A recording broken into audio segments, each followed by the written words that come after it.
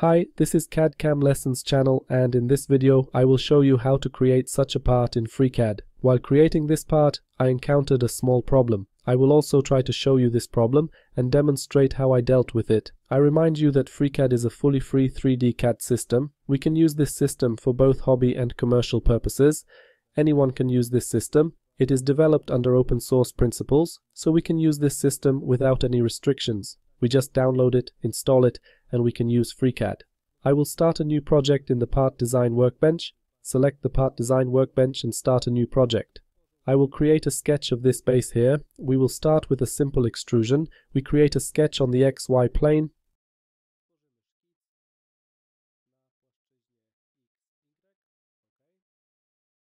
Here we will create two circles in such a way that the centers of these circles lie on the x-axis. Make sure you have automatic constraints and automatic removal of redundant constraints enabled. We select the circle tool and draw the first circle so that the center of this circle coincides with the x-axis. Hover the cursor over the x-axis, and when the x-axis is highlighted, click the left mouse button, enter the diameter of the circle as 20 mm and press enter. We do the same on the other side of the y-axis. We hover over the x-axis, click the left mouse button, and enter 20 mm as the diameter of the circle. Okay, now right-click to cancel this. And we will add a symmetry constraint so that these circles lie symmetrically about the y-axis. To do this, we select the center of this circle, then select the center of the second circle, and select the y-axis. Now we choose the symmetry constraint. The circles are symmetrically positioned relative to the y-axis. Notice that when I grab one circle, the position of the other circle changes as well. Now we will add distances between the centers of these circles. We select the centers of these circles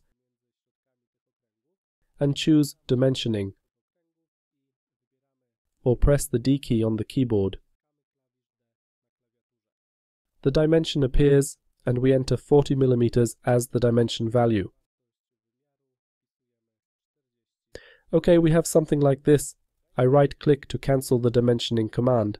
Now I will select the circle tool again. I will draw two circles so that the centers of these circles lie on the y-axis. I hover over the y-axis, and when the y-axis is highlighted, I draw a circle with any diameter. For now, I am not focusing on dimensioning these circles because we will use constraints to make these circles tangent to those circles. We draw the second circle on the other side of the y-axis. We click in this place when the y-axis is highlighted and draw the second circle. Now I right-click to cancel the circle drawing command. I select this circle, and I choose the tangency constraint. Here we can press the T key on the keyboard, and these circles are tangent to each other. We do the same with this circle and that circle, and we press the T key on the keyboard. Now we will change the value of this dimension. Double-click the left mouse button on this dimension and enter 30 mm here. Okay, now it looks a little better. As you can see, because we have applied constraints, when changing the distance between the centers of these circles, the diameters of these circles change too, but we still have the tangency constraint applied here. Now we will move on to trimming unnecessary parts of the geometry. Select the trim command and select this part of the circle and then this part of the circle. Okay, the entire circle has been removed here, so I press Ctrl Z to undo that. I get a notification about too many constraints, but for now I won't worry about it. I select the geometry trimming command again and trim this part of the geometry. At this moment I am working on FreeCAD version 1.0 RC1. This is a release candidate version, which is not yet a stable version and may occasionally have such errors. However, as you can see, these are not very significant errors. I select the next parts of the circles and right-click to cancel this command. I wanted to achieve this shape. As you can see, the sketch is not yet fully constrained. We have 3 degrees of freedom here. We need to add the missing dimensions.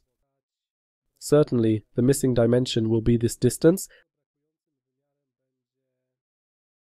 let's do it in such a way that I will select this point, and the y-axis, and we will do it so that these points are symmetrically placed about the y-axis. We also add distances between these points, and for example, let's enter 40 millimeters. Okay, the sketch is fully dimensioned. We close the sketch and add an extrusion of 10 millimeters. I click OK. Now we will add this part. While preparing for this lesson, I wanted to add this in such a way that I wanted to do it by extrusion along a path. So first, I created a sketch on this wall, and I will do the same now in this lesson. I create a new sketch. Here, I select Create External Geometry to create reference geometry for this solid to get the center of this arc. I will draw a circle with a diameter of 7 millimeters here.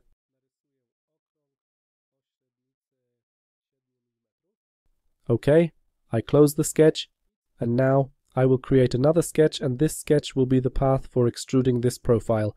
I select Creating a New Sketch, and I will create this sketch on the XZ plane.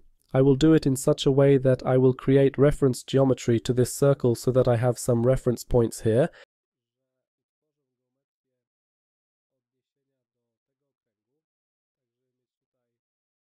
Now I will create an arc here. I choose the Create Arc by Center command. I will place the center of this arc on the y-axis. The second point will be placed roughly here, and the third point here. Now I right-click, okay, I have this arc, and now I will add constraints. I want this point to lie in the same line as this point, so I select these 2 points and choose the horizontal vertical constraint. Okay. Now I will place this point symmetrically between these 2 points. I select these 2 points, select this point, and choose the symmetry constraint. Okay. I want this point to lie on the same line as this point, so I select these 2 points and choose the horizontal vertical constraint. I do the same with this point, and here too the horizontal vertical constraint. Okay, we have the path for extruding the profile.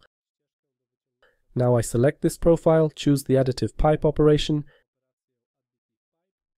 and select the path for extrusion. At this moment, I managed to do it. While preparing for this lesson, I couldn't do it this way, but okay, we managed to do it. If you couldn't do it this way, you can approach it a little differently. I pressed Ctrl Z to go back to that moment. I will turn off the visibility of this sketch because I won't need this sketch for anything. I will do it in such a way that I select this sketch, select the revolution operation here, and I have created a part in this way. I click OK. Here, as you can see, we practically have the same as before, but there is also something added at the bottom. I want to show you how to handle this if we don't need this part, and the whole model is one single solid.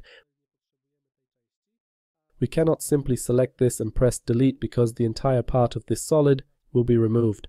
I press Ctrl Z to go back to that. This is how we can easily handle such things. For this purpose, we can create a sketch on this face. We select this face, create a sketch, and draw any shape that will contain all the geometry we want to remove. We close the sketch and add the pocket operation. Here, as you can see, the pocket operation has been added in this direction, so I select the reversed option. Here I select through all and click OK. This way we removed the unnecessary part of the solid. We simply applied a pocket operation to the part of the solid that sticks out on this side to remove it, and as for those lines, they are just lines that result from how FreeCAD displays them. To turn off the display of these lines, we select the last operation, look for the refine parameter here, and change this parameter to true. Now those lines are invisible, and we have this kind of part. We will finish here. Thank you for watching, and please subscribe to this channel.